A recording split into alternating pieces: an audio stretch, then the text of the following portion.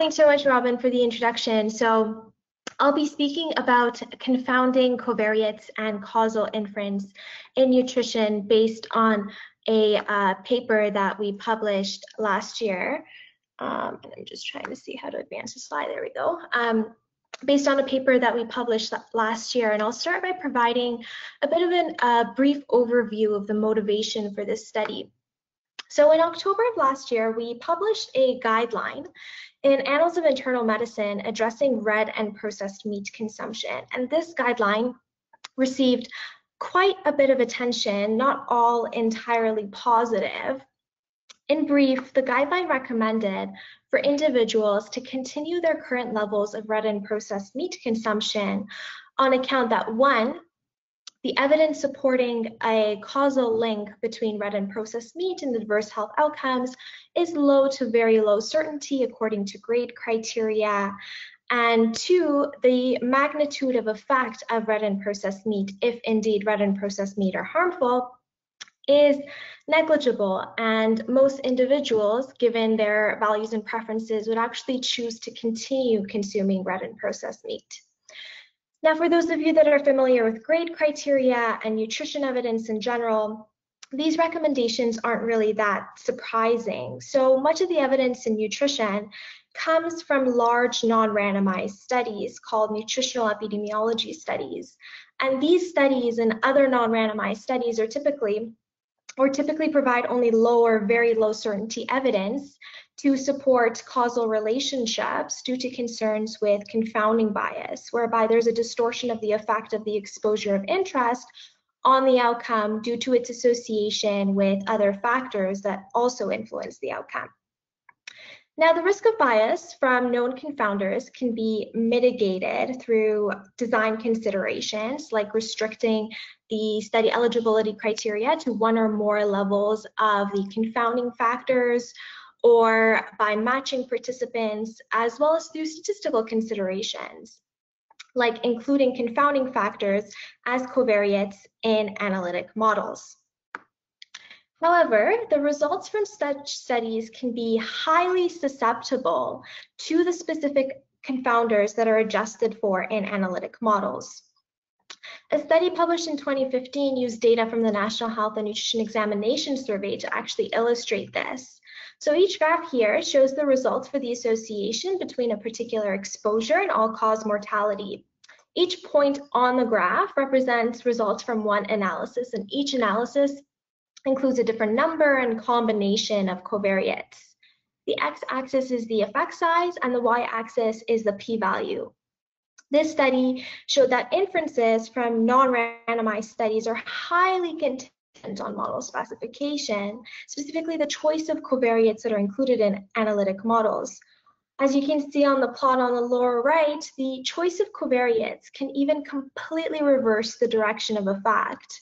And they call this phenomenon the vibration of effects. So what does this mean? Well, it means that in order to draw reasonable inferences from non-randomized studies, methods for the selection of an adjustment for covariates should be highly credible. And in our study, we investigated exactly this. We looked at the reporting and credibility of methods for the selection of covariates in a sample of nutritional epidemiology studies. We also assessed the consistency in choice of covariates among studies reporting on the same outcome and similar types of exposures. And we also assessed how authors interpreted their findings given the potential for residual confounding. To do this, we selected a random sample of 150 nutritional epidemiology studies from the top 5 high-impact general medicine and nutrition journals. Studies were eligible for inclusion if they were observational in design and reported on the association between one or more nutritional exposures and patient-important health outcomes using generalized linear models. Teams of 2 reviewers working independently and in duplicate screened the search results and extracted data from the included studies. And I'll provide a very brief description of our sample of studies. So most of the studies that we looked at were cohort or cross-sectional studies. The median number of participants included in these studies was slightly over 8,000, so these are really large epidemiologic studies. Most studies reported on the health effects of dietary patterns, with a relatively equal proportion also reporting on foods, food groups, and micro and macronutrients. So what did we find? We actually collected a decent amount of what I found to be pretty interesting data, but because of time limitations, I'm really going to zero in on our key findings. We found that the majority of studies don't report selecting covariates a priori. Why is this a problem? Well, unlike clinical trials that commonly operate under strict standards at every step of data analysis, including the preparation of detailed data analysis plans before the review of data by investigators, when authors conduct analyses of observational studies, they typically have a great deal of discretion over data analysis methods, including model building procedures and choice of covariates. As we saw with the vibration of effect study, the results of observational studies are highly contingent on choice of covariates. So by including covariates that inflate the effect estimate and excluding covariates that deflate the effect estimate, an analyst's model building decisions and procedures may be heavily influenced by the possibility of obtaining statistically significant or interesting or publishable results.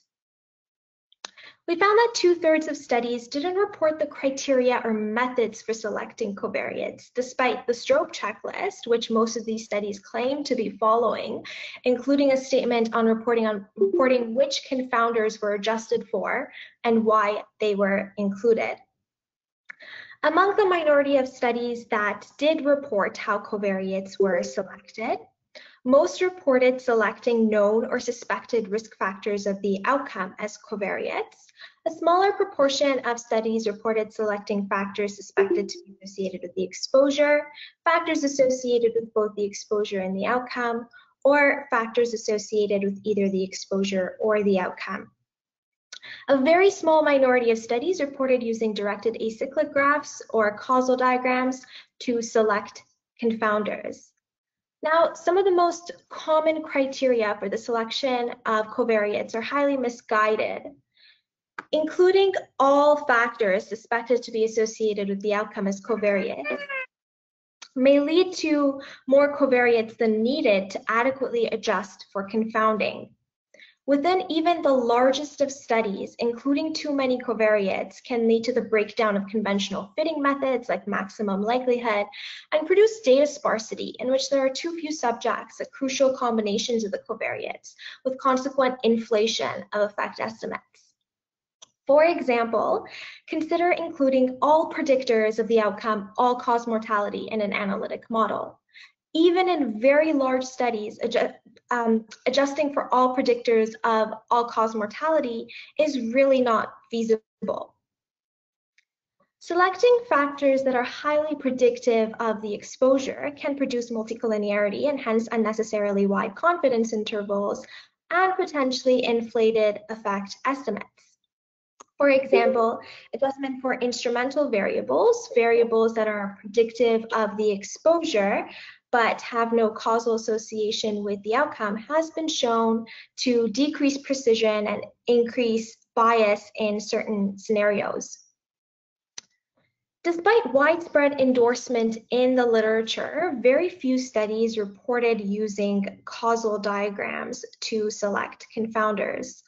Causal diagrams represent an analyst's best understanding of the causal structure underlying the research question, and it can be used to identify confounders for inclusion in the model while also ensuring that unnecessary variables or variables whose inclusion in the model may actually bias the results are excluded.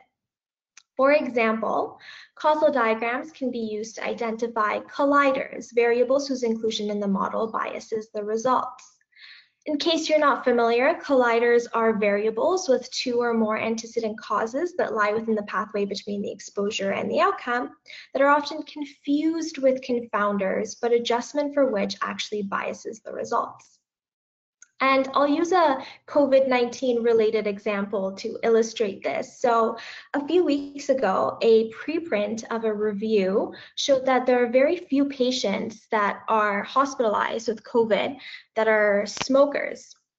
Now, there have been many proposed hypotheses to sort of explain this counterintuitive relationship between smoking and COVID severity, and one of these hypotheses involves collider bias. Take, for example, this very simplified causal diagram. We know that in many countries, due to limited testing capacity, frontline healthcare workers and those with severe symptoms are more likely to be tested. We also know that frontline healthcare workers are maybe at increased risk for severe COVID due to repeated exposure to higher viral loads. Finally, we know that healthcare workers are less likely to be smokers. So by conditioning on COVID testing, a collider in this scenario, we can induce a negative correlation between smoking and COVID severity if indeed smoking is a risk factor for severe COVID. How does that work?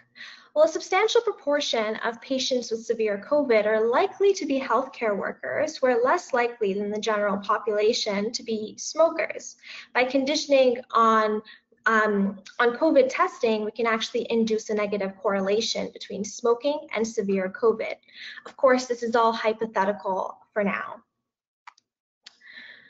We also investigated whether studies used any data-driven methods to select covariates, and we found that more than a quarter of studies did use data-driven methods, common examples of which included the change in estimate criterion, screening covariates based on p-values, or stepwise regression procedures. Studies that used the change in estimate criterion included covariates in the final analytic model if their inclusion in the model changed the effect estimate of the exposure of interest by an appreciable amount, typically 5 or 10%. Studies that screened covariates based on p-values included covariates in the analytic model if their p-values are sufficiently low, typically 0.05 or 0.1. And stepwise regression procedures included things like backward elimination or forward regression. Now, data-driven methods for covariate selection are typically only helpful in a very narrow range of scenarios, and they can frequently lead to the selection of suboptimal models. Screening covariates based on p-values and stepwise regression procedures may achieve a parsimonious model, but it may also select weaker confounders over stronger confounders if weaker confounders are more strongly correlated with the exposure or the outcome. For example, consider a variable that is strongly predictive of the outcome, but completely independent of the exposure. This variable will be selected over a confounder that is only moderately correlated with both the exposure and the outcome, even though the latter variable is a confounder and the former variable is not. All data-driven methods also produce p-values that are too small because they ignore preliminary testing on the data. These methods also ignore any theoretical and empirical understanding of important confounders. They treat colliders and confounders equally, and they rely heavily on the available data in which causal relationships may or may not be evident. For outcomes for which we included more than 10 studies, we also assessed consistency in the choice of covariates among the studies. So these matrices present covariates included in models and studies reporting on all-cause mortality and diabetes. Across the columns, we have these studies grouped according to the types of exposures that they reported on, and across the rows are the covariates. Shaded cells in green represent adjustment or matching for that covariate, and covariates for which adjustment was not applicable in a particular study are shaded in gray. And I know this is impossible to see, but the point is just to show the remarkable inconsistency in choice of covariates across the studies. We found 20 studies that reported on all-cause mortality, and they included 72 unique covariates, but the median number of studies that adjusted for each covariate was just 1. We included 13 studies that reported on diabetes, and these studies included 62 unique covariates. And again, the median number of studies that adjusted for each covariate was just 1. And this brings us to the question, given the substantial inconsistency in choice of covariates we're seeing, is there adequate control for confounding in any of these studies? And the answer to that is probably not. Finally, we investigated how authors interpreted their results given the potential for residual confounding. We found that a third of studies didn't acknowledge the potential for residual confounding in their discussion. Over a third of studies also didn't discuss the likelihood of confounding bias, and overall, these results suggest a low level of appreciation for confounding. Why is this a problem? Well, non-randomized studies, particularly nutritional epidemiology studies, are too often misconstrued by readers and sensationalized by the media. More conspicuous consideration of residual confounding bias in reports may lead to more cautious interpretation of these findings by readers. So what did we learn from this study? Well, we know that appropriately dealing with confounding bias is essential to being able to draw valid inferences from non-randomized studies. We also know that the improper omission and indiscriminate inclusion of covariates in statistical models can lead to compromised inferences. Selecting important confounders as covariates and minimizing their impact through appropriate design and statistical considerations, and then acknowledging any remaining uncertainty due to potential residual confounding is an integral component of inference making in epidemiology. Unfortunately, we found that studies often use suboptimal methods to select covariates for adjustment in analytic models.